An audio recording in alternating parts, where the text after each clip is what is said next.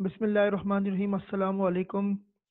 ये स्टैटिस्टिक्स और business mathematics की जो हमने सीरीज शुरू की है उसमें बिजनेस मैथमेटिक्स का एक छोटा सा टॉपिक है इंटरेस्ट इन एनविटीज़ का।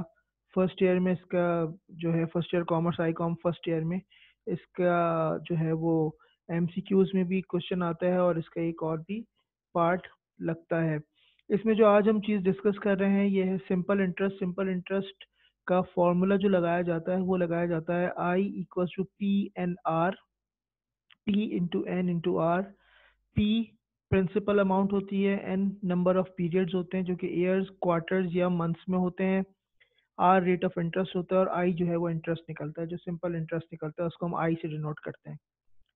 एक क्वेश्चन उठाते हैं इसका, find simple interest. Simple interest normally वो एमसीक्यूज में उसका क्वेश्चन दे रहा होता है। फाइंड सिंपल इंटरेस्ट, पी 5000 है, 4 ईयर्स है और 2% पर एनम है। प्रिंसिपल अमाउंट 5000 लग रही है, 4 साल के लिए लग रही है और 2% पर एनम है। तो फॉर्मूले में अगर हम इसको पुट करें I equal to P N R, P की जगह 5000 रख दिया, एन की जगह 4 रख दिया और आर की जगह हमने 2% रख दिया, तो हमारा जो इंटरेस्ट निकल रहा है वो 400 रुपये निकल रहा है। इसी तरह अगर इसी सवाल को हम थोड़ा सा और चेंज करें और अगर मैं अब आपसे ये कहूँ कि अब आप इंटरेस्ट की जगह नंबर ऑफ ईयर्स या एन फाइंड आउट करें, तो फॉर्मूला हमारा सेम रहेगा, पी 5000 ही रहेगा, आर 2% ही रहेगा। आई जो है क्योंकि अब वो पिछले सवाल में 400 निकाला तो तब हम वो 400 रख देंगे, तो आई की जगह 400 पुट कर दिया, पी 5000 हो गया, एन अननोन है, 2% रेट हमने लगाना है। इसको अगर हम सॉल्व करते हैं तो हमारा आंसर जो है वो 4 ईयर्स आता है।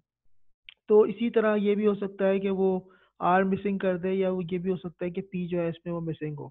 तो आप इस फॉर्मूले को सिंपल इंटरेस्ट के फॉर्मूले से इजीली ये चारों चीज़ें फाइंड आउट कर सकते हैं। तो ये जो फर्स्ट ईयर का पेपर है बिजनेस मैथमेटिक्स का, उसमें ये जो है सिंपल इंटरेस्ट एमसीक्यूज में अक्सर और बेशतर वो पूछता रहता है। नेक्स्ट क्लास में इंशाल्लाह फिर हम नेक्स्ट वीडियो में हम इंशाल्लाह जो है वो कंपाउंड अमाउंट और कंपाउंड इंटरेस्ट पे इंशाल्लाह बात करेंगे। बहुत बहुत शुक्रिया। अल्लाह हाफ़िज़।